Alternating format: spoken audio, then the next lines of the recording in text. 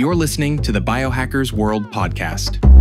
Hi everyone. So I'm very excited to have this short chat, fireside chat with Valerie. And I would like to introduce myself. I'm a cancer surgeon by profession, and a laparoscopic cancer surgeon and a gut specialist by profession. And I run a 200-bedded hospital back in India. So in India, I'm trying to bridge the gap by practicing my regular medicine 2.0 and longevity medicine or the biohacking medicine 3.0.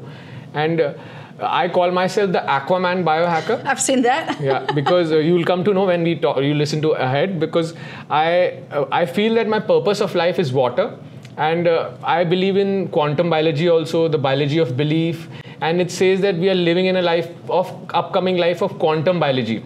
And when I say this, I say that water, I believe in there are no coincidences in life. And but there is a big coincidence right in our faces, and that is the planet Earth is made up of 70% water, and our human body is made up of 70% water. So I started diving deeply into this stark coincidence right in our faces. And then simultaneously I was excelling in my gut health profession, and then longevity came into the picture.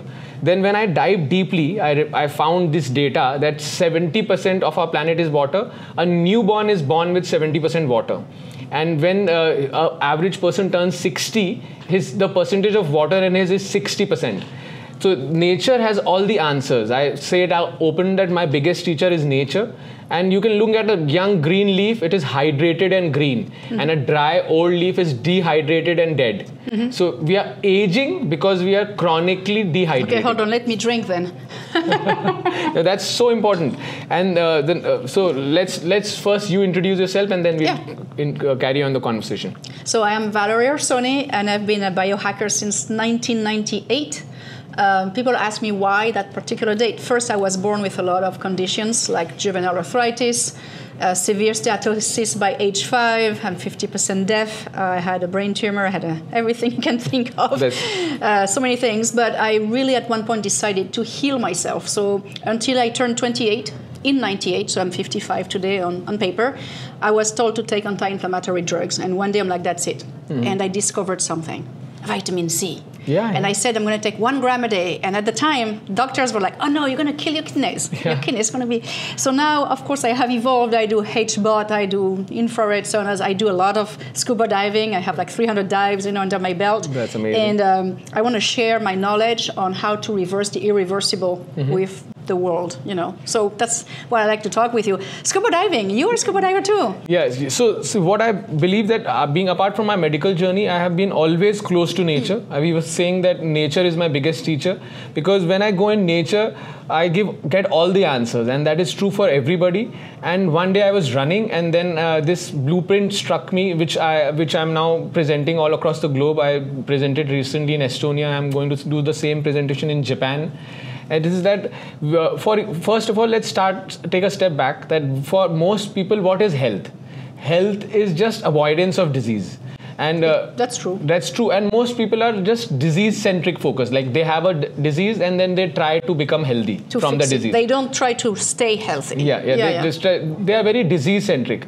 And that's where biohacking comes to it. And we see lots of fancy people like Brian Johnson makes us feel that biohacking is something fancy just for... expensive. And expensive for athletes and astronauts maybe. Mm-hmm. But I am here to tell everybody that biohacking isn't something fancy. It's for everyone. It can be, but it doesn't have to be. So it starts with mindset perspective shift. And I say to everyone that anybody who's thinking of their health, who's just trying to think of eating consciously healthy food, is also a biohacker. Mm-hmm. You have to change your perspective. You just have to start calling yourself a biohacker, and then you really become one. So you have to biohack your 4 different perspectives, whether you are suffering from a disease or not, whether you're just trying to live longer.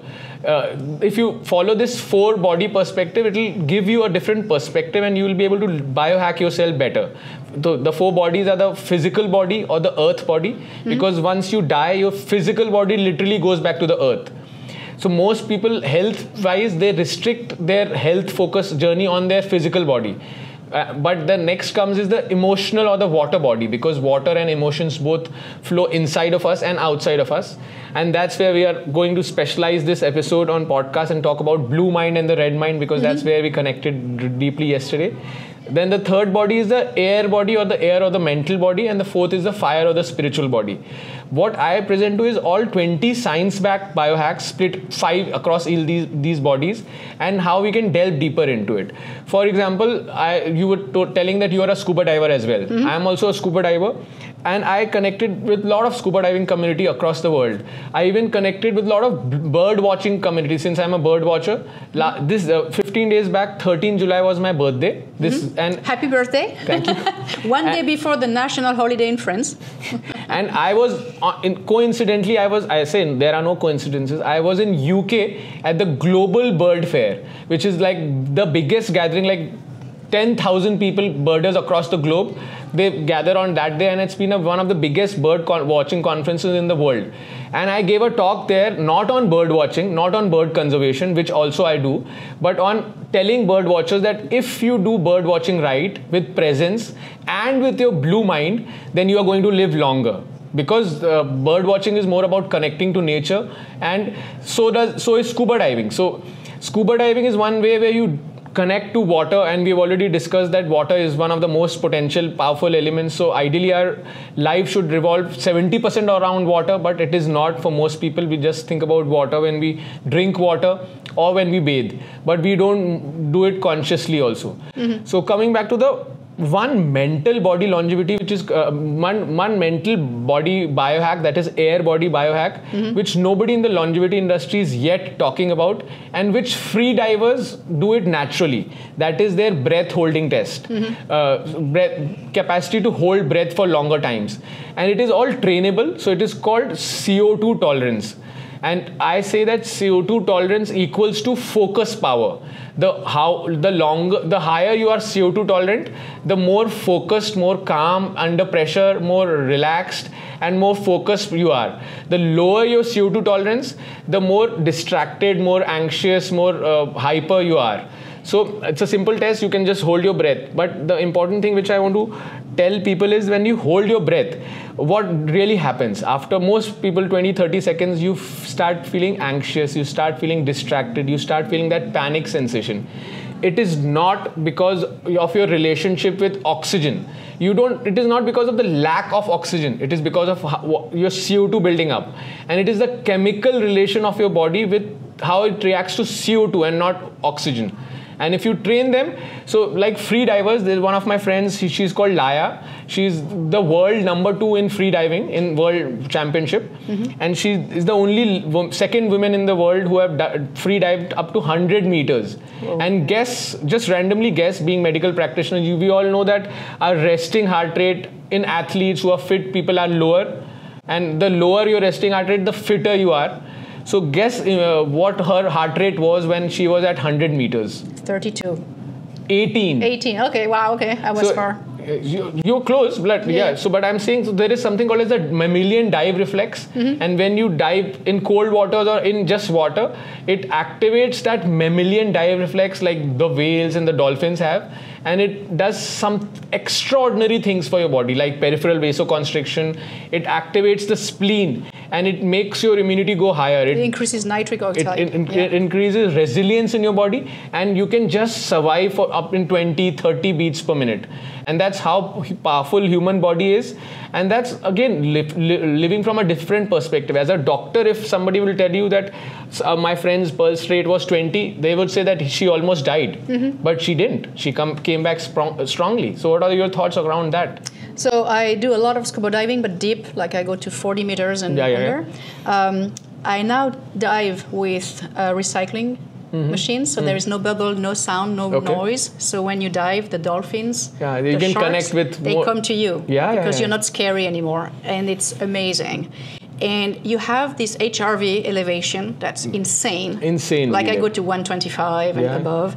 Heartbeat goes down. Yes, and I don't want to come back up. And you know what I call the moment my head comes out of the water? I call it the little death, because it's super hard to leave that area. Because you're so connected to it. Absolutely. That's the red or the blue? So let's simplify things for all of you. Let's talk about the blue mind and the red mind. So like a little bit blue jacket, red. I mean, we did it on purpose, just so you know. I always loved the color blue, and she always loved the color red anyways. Yeah. So blue mind is, you can equate it to your parasympathetic nervous system, and the red mind you can equate to the sympathetic nervous system. So I always like the analogy when we always think from a hunter-gatherer approach. When we talk about longevity, it is best to equate ourselves with how nature made us rather than what we have made of ourselves right now. So when we used to live in forest, we used to wake up with the sunrise.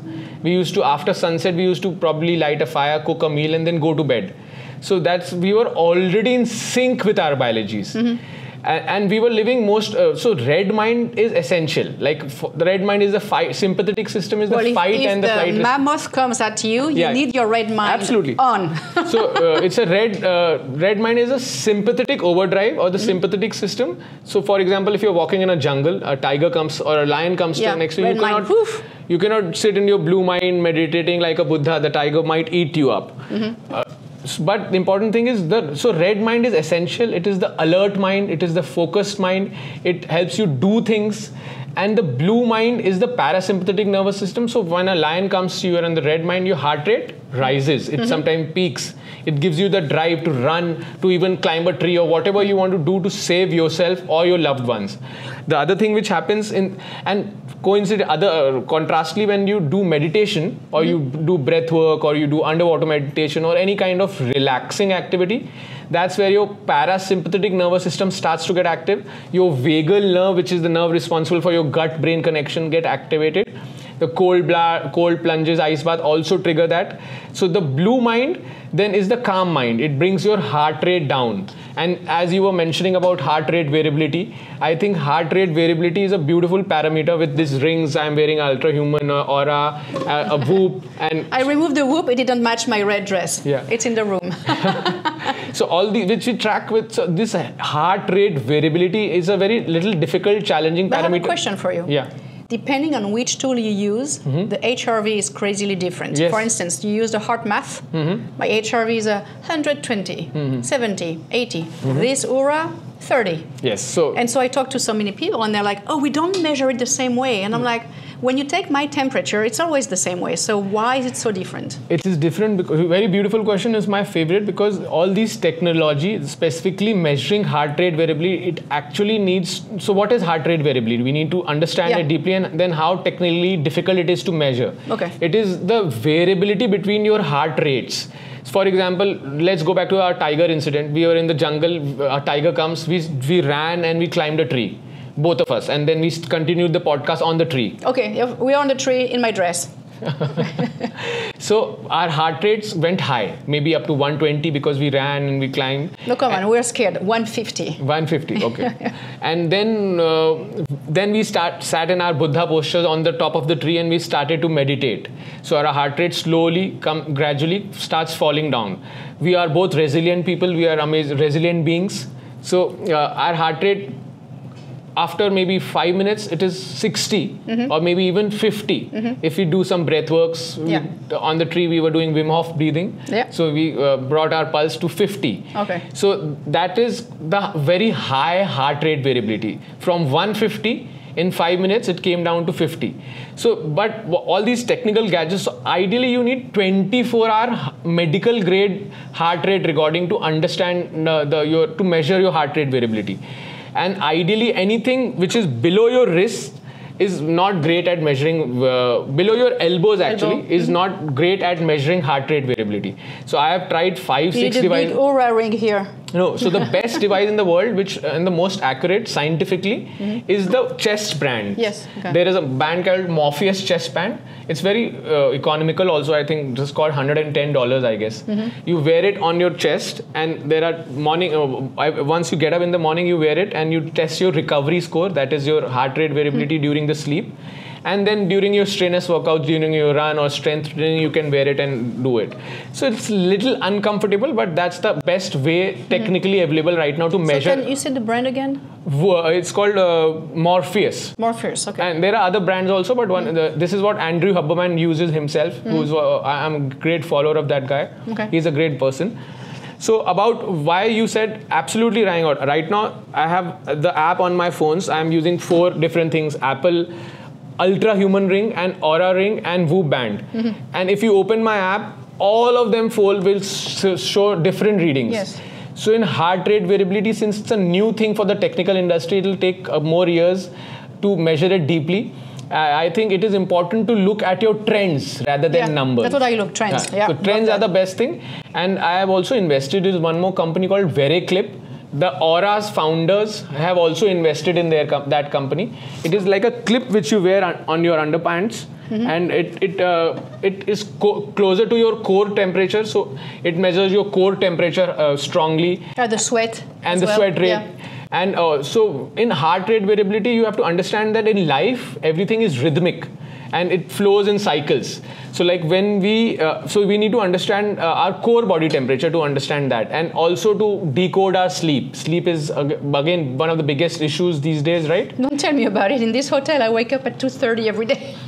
So I'm too hot. I get too hot in the room. Once you wake up in the morning, like again our analogy when you used in the forest. Yeah, usually 5:30 for me. The heart rate? No, 5:30 is wake up. Heart rate is like 50. Okay. 40, 48, 50. So when you wake up in the morning, your temperature of the body starts to rise. Because, and for most people, it's like, for example, let's take your example, if you get up at 5:30 or 6 in the morning, then around 12 in the afternoon, you will be at your temperature maxima of your body, because that time your body's metabolism will be peaking.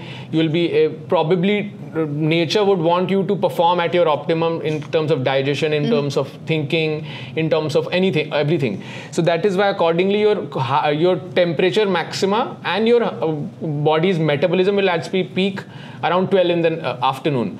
And then towards evening, when the sun sets down, your temperature starts creeping down. And suppose you go to bed at 10. So for most people who go to bed at 9 or 10, their temperature minima happens when around 12 or 2 in the night.